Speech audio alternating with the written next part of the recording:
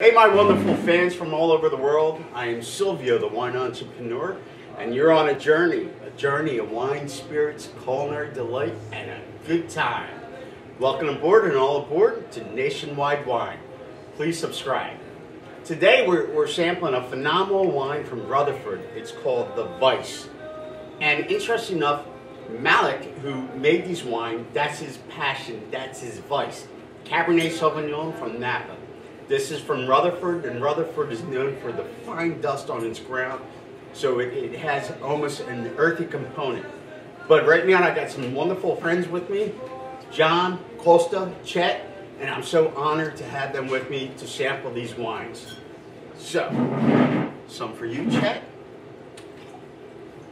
Thank you. Some for you, Costa. Grazie. Prego. Aren't these are good-looking guys, aren't they, ladies and gentlemen? I'm so lucky to have them as friends. There you go, John. Perfect. So, and I want to show you the label real quick. We just sold the Vice, Cheers, boys. to the Pennsylvania Electric Control Board. Cheers. And the luxury.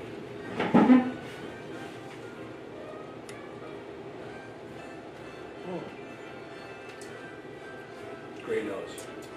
Nice. Thank you. Thank you. I had some work done to it, as you can tell.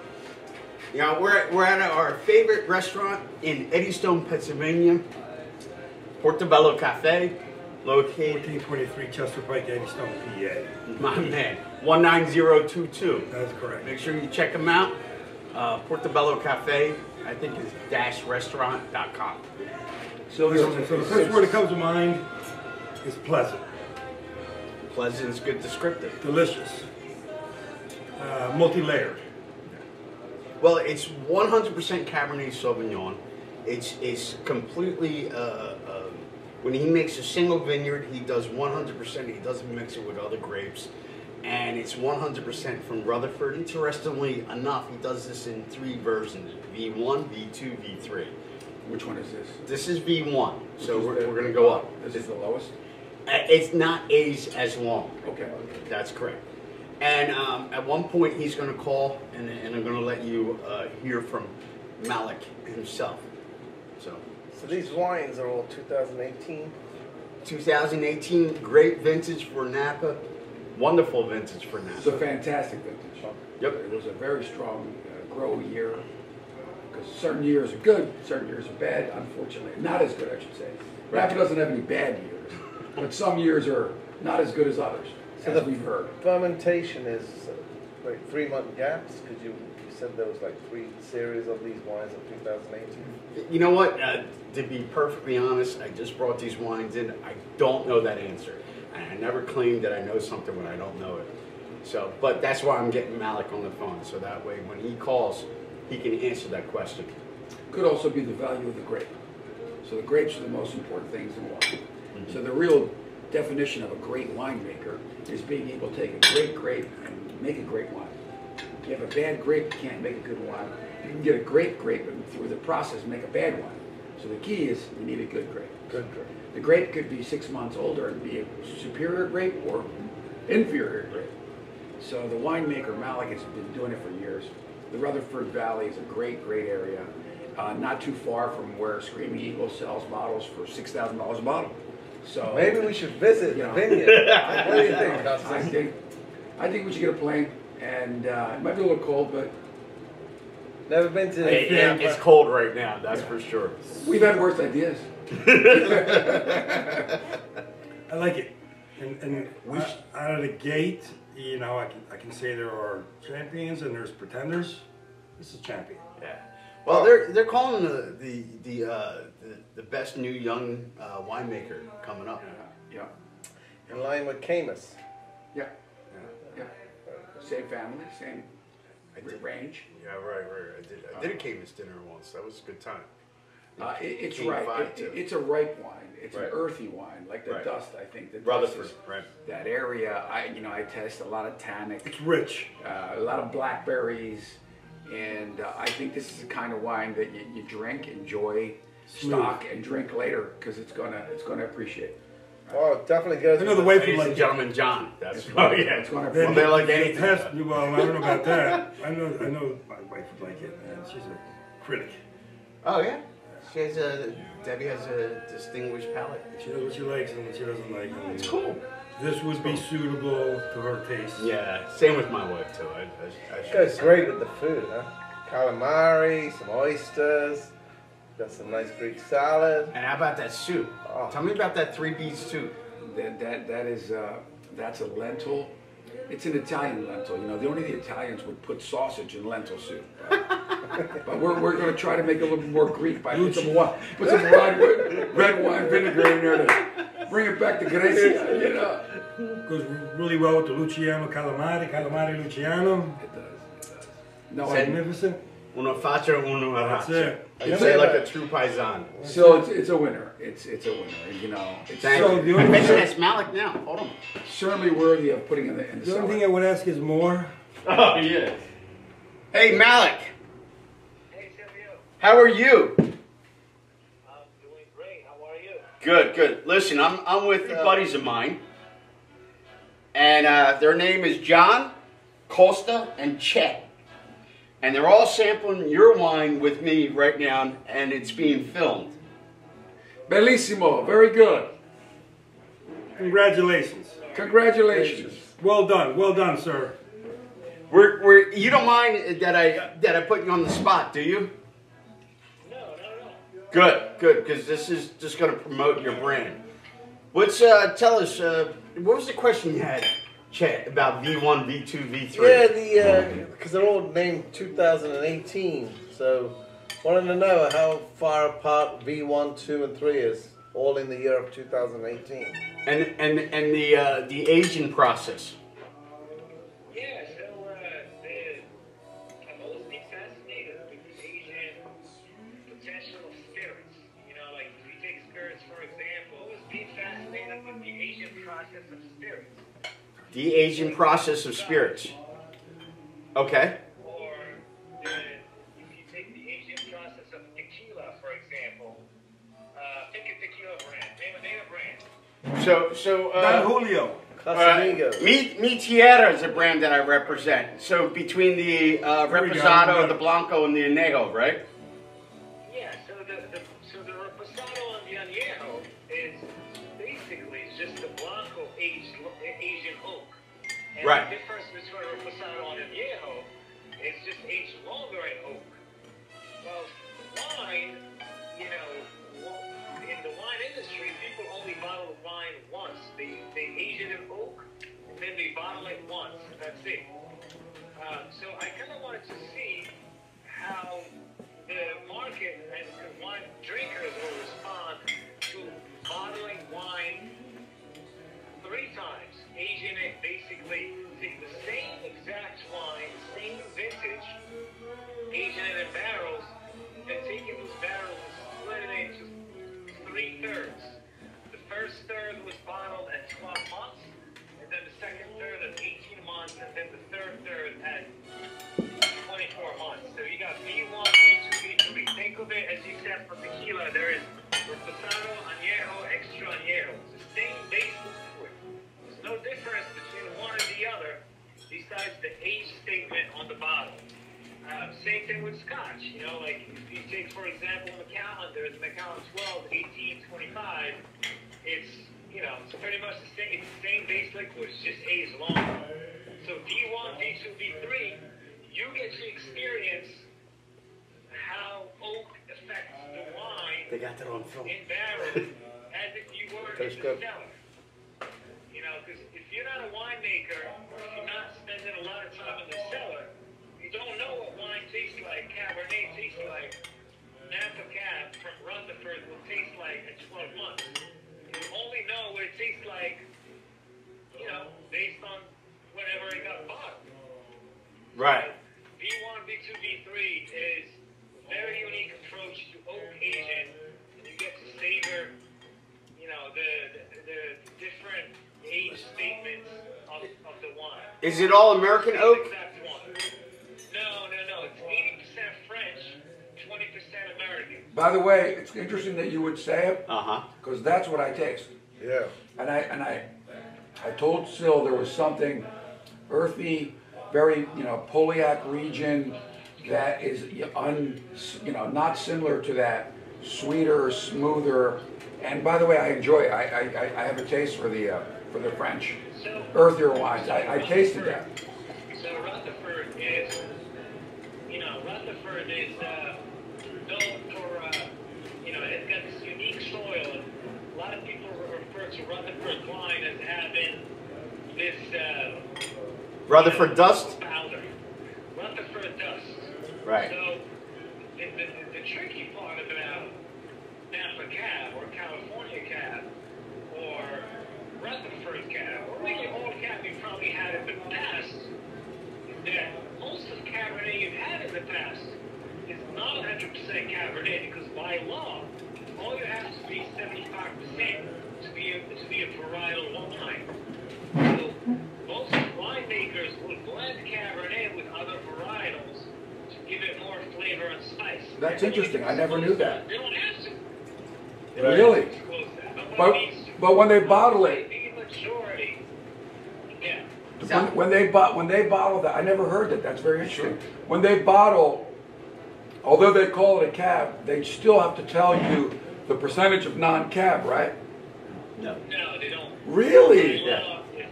All you have to be 75% No kidding. call it cab. False There's advertising. another one for you. To be Napa Valley, or to be Sonoma, or to be an AVA wine, Appalachian wine, all you have to be is 85%. Wow. What percentage? 85%.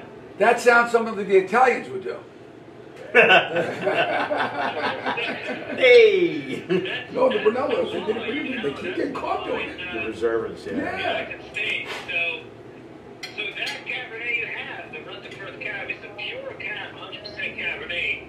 And Cabernet is not an aromatic varietal. That's a completely different one. Cabernet This is the second one? earthy, it's, That's completely different. Cabernet is it can be That's- tannic, but it's not really a fruity, aromatic varietal. Hey, Malek, No, I like it. Yeah. This is and pretty good. I'm sorry to interrupt, right? No, We're now going to sample V2, this is okay? The Voice Rutherford Cabernet Sauvignon V2. So tell us about V2. Well, V2 is just the same wine as V1. It's just aged 18 months 18 instead of months. 12.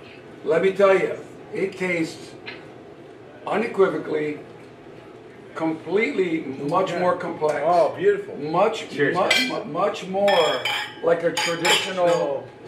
The first wine I thought would have probably some part of France. Did not remind me of a California wine. Yeah. This Lighter, a lot this, lighter. the earthy, Yeah.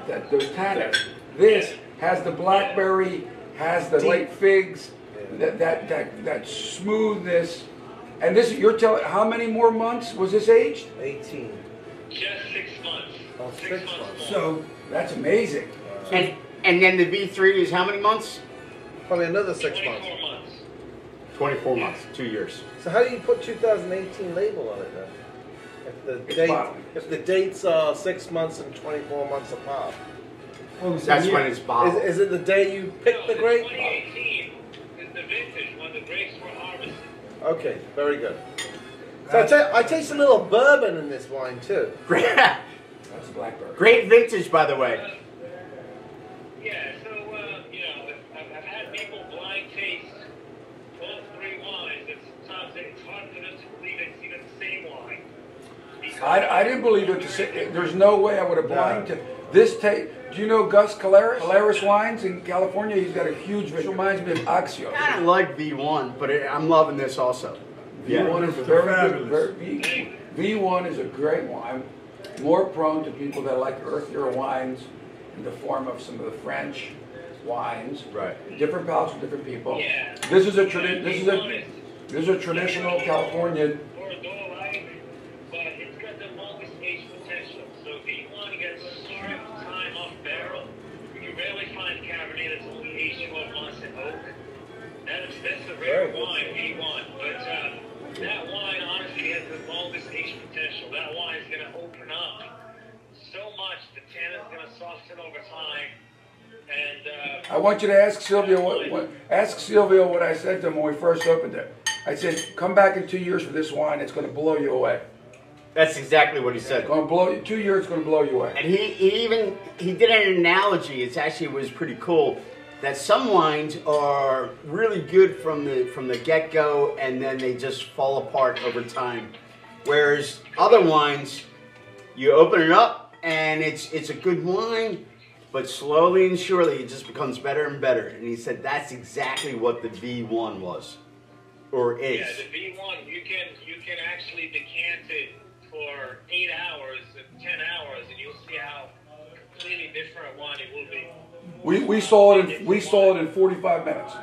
We saw different properties in 45 minutes. The V2 tastes, I would say, it has features of the silver oak. It has a little sweetness of the Camus in it. Wow. How far is Rutherford from those valleys? Rutherford from what? From St. Helena and from the Deladons, the ones that I'm familiar with. Camus. Camus. I mean, it's like a little Napa Valley right here. Tasting a lot of different wines. It depends which Camus. It's a private reserve, but the regular Camus. Sure. The regular Camus is from all over Napa Valley. Yeah. They make a lot of volume, so it's not from one place. Sure. I think he's And, probably think Farniente. Off of what's that trail? Oakville. Yeah, Farniente's in Oakville. You're looking at less than 5 miles apart. So how was your journey in this wine business? Good What's question. the history behind you? Good question. What? Your history. Your history. Your background. Your How, background. how did you become the vice and your passion, as you were mentioning on your wine label? Oh, it's you looked me up, Silvio, haven't you? Yes, of course. But I want these guys to know because they haven't. This is the first time they heard of you and sampled your wine. So we need the advice from the vice. How'd you come up with the name, actually? It's I'm a man of vices. I'm a man of vices. Wine is one of We my are. vices. And So that's where the name came. You have vices. yeah, and wine is my #1 vice. So Wonderful. Nice. I decided to call it the vice. Well, congratulations. I think you found a vice Thank you. that is both legal and profitable. Well,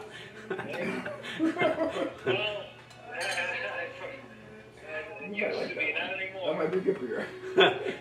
Hey, tell me something. We're gonna let you off the hook, and thank you so much for jumping on the line with us. But you started as a distributorship in New York, right? I started before that, but yeah, that was before the vice, correct. Right, and then so you sampled a wine from Rutherford. You fell in love with it. That became your vice, your passion. And now, who's calling you the best new winemaker in the region? Ooh, it's a big statement. But I know it's been in print. Who was it? Was it Wine Spectator, Wine Enthusiast? I'm not sure, honestly. Honestly, I'm grateful for a lot of people. They write about us and give us good attention, but I honestly don't keep track. Hey, Malek, I'm going to bring these guys to you, and I'm going to bring a lot of people to you. And thank you so much for your time. And we are very, very grateful to you. So, Keep So up Malek, Keep up the good work, Malek. Delicious wine. you seem like to be an individual. Thank you, gentlemen. You seem like to be an individual who takes a spark and turns it into a blazing inferno. God bless. Thank you. and thank you so much. It's a pleasure, and you're exactly the kind of guy I want to be working with. Thank you, Silvio. Hey, Malek. Malek. Hey, Malek, you hit it out of the park. Silvio's the man here, so you got lucky. You got the right people representing you here. That's very important. Thank you. Thanks, Thank you Malek. very much. Thank All you. right. Ciao, ciao. Have a great day. Bye-bye. All right, my wonderful fans, Thank you for your time, your attention. Ciao for now. Stay safe and enjoy the next class.